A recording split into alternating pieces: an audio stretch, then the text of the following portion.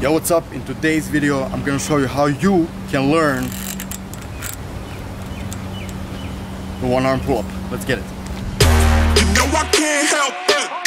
Number one, you need to be able to do pull-ups. So if you want to do one arm, you have to be really good in doing with both of them. So start from basic training, pull-up, Australian pull-up, go from beginner all the way to advanced and then elite. So doing weighted and street lifting.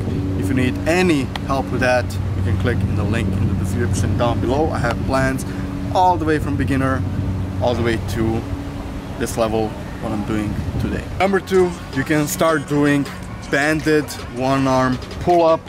So again, depending where you're at, you can use a lighter band or you can use harder ones.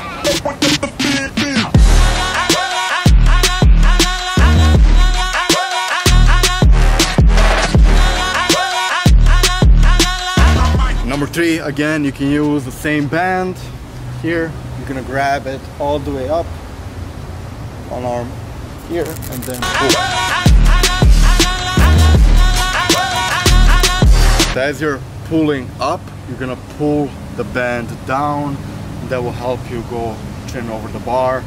And again, you can use a harder band, you can help a little bit, or you just need to find a good grip above or below, and just doing it at the same time. As you're pulling, you're pushing down. Pulling, pulling down.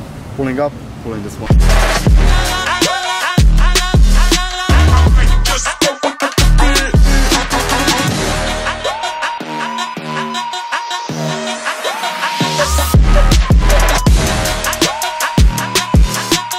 Okay, and the last thing I'm gonna show you will be a static one arm hold. So you're gonna go jump up, hold the bar. You can hold it also with two hands and then just let it go. Try holding it with one arm as long as you can. 3 seconds, 5, 10, all depends on you.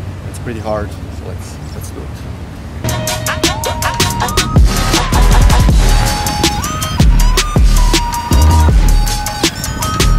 When you go up and you feel like you're gonna fall, don't be afraid to grab the bar, pull yourself up, hold it, release the bar, try to hold it again for a few seconds, grab it again, and repeat like that.